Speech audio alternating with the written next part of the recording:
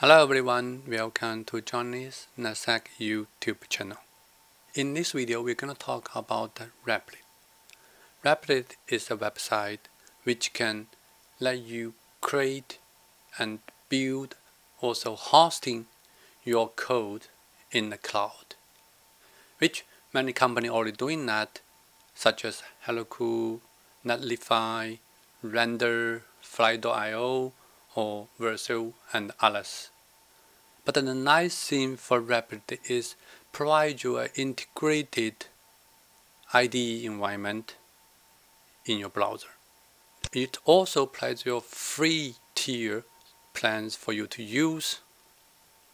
You can have unlimited repos, free storage for 500 megabytes, 500 megabytes memory, 0.2 to 0.5 virtual CPUs. The sign-up process is very simple. One thing I like is it also can provide you opportunity to use other people's templates to create your own repos. I put everything I know in this blog post to give you a quick demo and instruction for how to use Replit. Take a look at the URL from this video's description. Everything looks great so far. Is any drawback for this website? We will cover that in this video. Keep watching.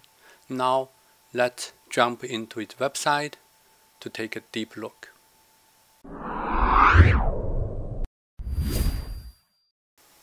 Let's take a minute to go over the features Replit providing. IDE feature. You'll get the IDE interface in your browser. You can type the code or copy the code in, run it.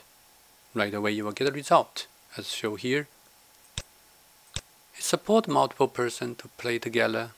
You can work on together, multiple person. That's fantastic if you have team member. Also you want someone troubleshooting on it. It can do hosting. If you have all your code you want to put into a hosting environment to test it, yeah, this website can provide in that as well. It also has community bounties, ghostwriter. You can take a look at them by clicking the menu here.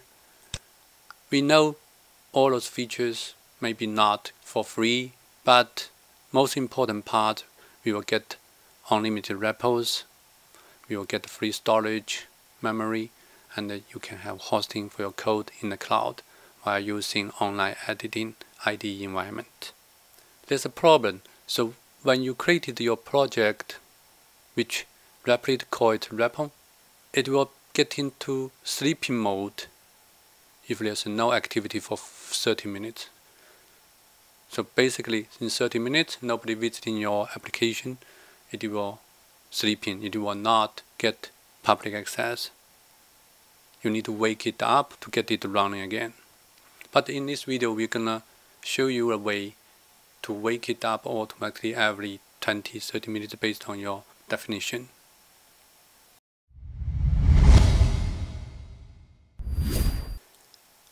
Registration process also simple. Click sign up. If you have Google account, GitHub account, Facebook account, which most people already have, just click the Google account. So pick the one you are using, and right away you have been provided. So let's skip this part. Let's go.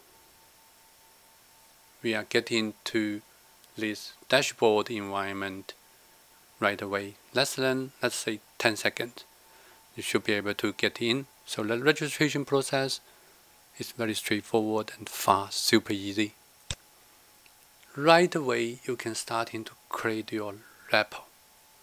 They already have tons of templates provided by the company or by other users. So that's another feature very attractive to the people. You don't have to create your environment from the beginning. You can use other people's work to start your project.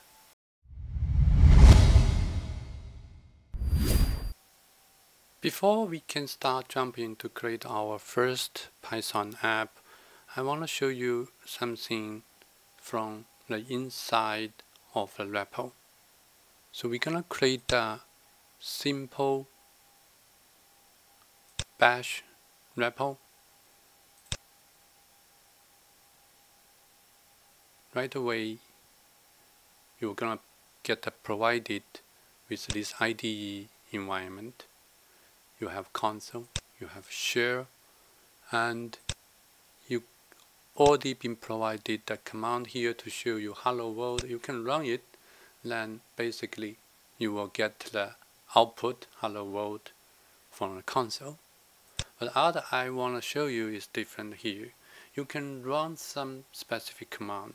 For example, if you want to run htop to see this Repl's performance and the configuration settings, hardware, or RAM, CPU, you will see there's no this command, but they will look at Nix repository and find out, yes, there's a one match there, so do you want to install it? Okay, we're gonna get it installed, and right away they will successfully to install this htop package into your Repl environment. What htop is just showing CPU usage, RAM usage, and process, just like a top command, but which is give you a little bit more graphic interface. But that's how you can run your own command and install your package. You can press Q to quit it from there. If you want to do more, you may need to get the root permission. So the permission we are getting is not root permission. By default, you are not in root mode. You are running as a runner. If you need to run some special command, do some special things with root command, is there a way we can get into root mode? Here is a section from my blog post to show you how to get a root permission. There's a couple of code we may need to run, so I just copied here. So we just copy them one by one in.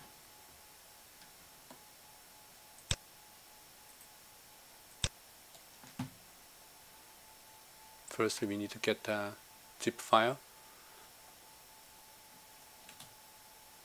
We need to get the wget, since we don't have wget in our environment yet. So it will automatically install wget for you. It says detecting a change in environment, reloading the shell. Doesn't matter here. So we have yt.zip. Then we gonna unzip this one. So all those commands you can find from the blog post. After that, you probably have a root zip file. If there's asking anything, just press enter there, which is install unzip this package in your environment. After that, again, just unzip root.zip again.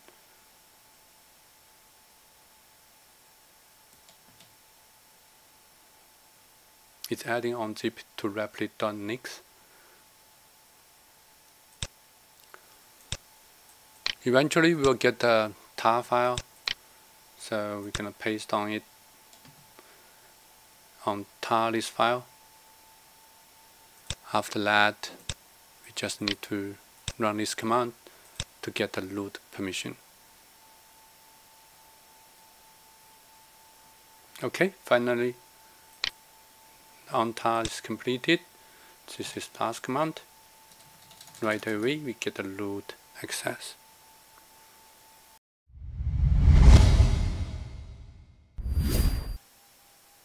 So we're gonna go to our dashboard again. So we're gonna create a new Python rep. Create Python. We're gonna name it as Myip, since that will become our domain name. right away you will see there's a file main.py here. What we need to do to make this app is just copy the code I put into this repository, my IP in GitHub. You can just copy, so nothing need to be changed. You will eventually get something like this page I already created. So you can start to run it. Right away you will see some result on your right. So you will see internal IP. That's basically Replit server's IP. Not this server, but the server to visiting the server hosting this IP. Anyways, so that's the internal IP from Replit network, but this is our public IP address. You can quickly get this URL, and which will show you the result online. Before that, you need to publish it. So let's go back to our home page and go to my repos, repo here. So one thing we need to do once you created your repo, and you just need to publish a repo, click this button. You only have one.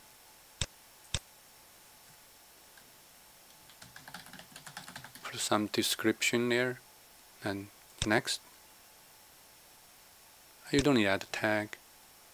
You can customize with image or photo. Next. You also can submit it as a template for review, but in this way you don't have to do that. Just publish. Great, you have published your website, then it's public available now. So this is the URL we were using. Now you can access it publicly.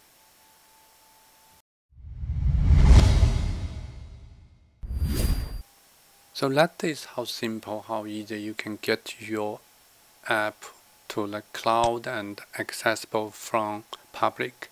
But as I mentioned before, there's a drawback problem, which is only 30 minutes gap here. The repo you created only have 30 minutes alive time if there's no activity or no public access. So to avoid that, to avoid your repo to get into sleep mode, we can use third-party tool UptimeRobot to monitor it. Basically, every 25 minutes, 20 minutes, you just send a monitoring request, HTTP, which can avoid your repo to go into sleep. Basically, you just copy the URL, put into here URL. You can give a friendly name. Just give this name to make it easy to remember. And the default will be free, will be 5 minutes, but in this case I gave 24 minutes. But 1 minute is only available in paid. We don't have to generate too many traffic to your repo. One every 20 minutes or less than, as long as less than 30 minutes, you can keep it awake. Then just create a monitor. Confirm. That's done. So we will have that up and running all the time, since UptimeRobot gonna visit it every 24 minutes. Okay, we have one last thing to do. We want to use our own domain. So I do have website and domain 51sec.org. So I want to use my own domain for it. So I want to use my IP .51sec.com to access this website. It's also simple, easy to do. Click your repo and go to the web view. You will see this URL. That's default URL from Repl, but you can change it. Click this edit icon, create domain link. So what we're gonna do, myip.51sec.org. Right away, they will show you how to add CNAME record and TXT record. Do both, quick and easy. Copy and go back to here, add your record. It's CNAME record. We call it myip, paste in, save, and we need to do second one, which is TXT for verification. Just make sure you own this domain. Same thing, put myip here, paste the content in, save it. Both are here, myip. So what myip is another repo I created for testing, but those two are new. Once those two records being created, you can click link domain. So here is something you have to wait a couple minutes. The domain is not yet verified. It needs a couple minutes to verify this TXT record and link your CNAME to default Replit URL. Usually in 2 minutes you should be able to get your TXT record verified. So that means your URL is alive. We can use our myip.51sec.org to access to it.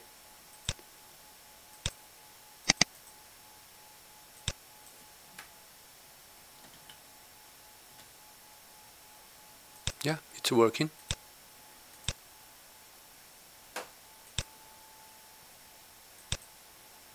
You can see the Cloudflare certificate there.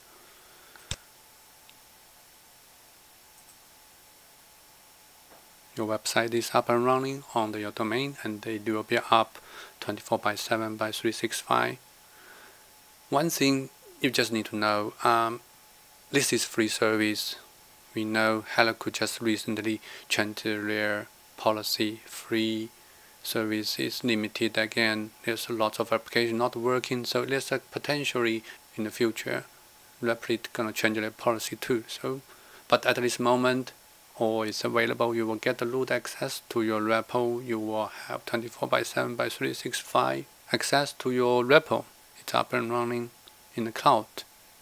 I hope you enjoyed this video. I hope this gives you some useful information. If yes, give me a thumb up, please, and subscribe my channel to support me. Thank you for watching. See you in my next video.